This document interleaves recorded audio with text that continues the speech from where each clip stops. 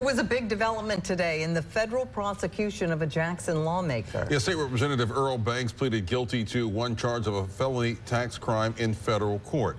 12 News' Richard Lake was in that courtroom. And Richard, what can you tell us? Right. Well, Representative Banks pled guilty to willfully making a false statement on his federal income taxes as part of a plea agreement with the U.S. government.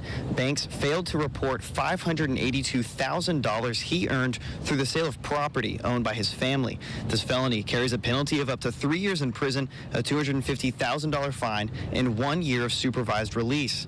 Judge Carlton Reeves said in court that this conviction may lead to Banks being unfit to hold public office, but according to Banks' attorney, Rob McDuff, the Mississippi Constitution protects members of the legislature found guilty of tax felonies.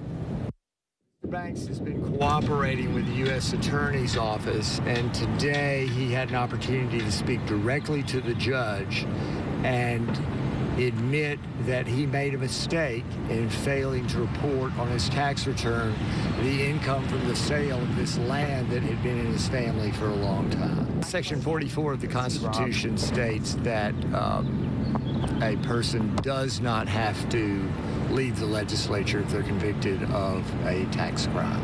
Okay, so, but in this case, Judge Reeves said that that's still a possibility. I think Judge Reeves was not aware of that specific provision. That's why he used the word may.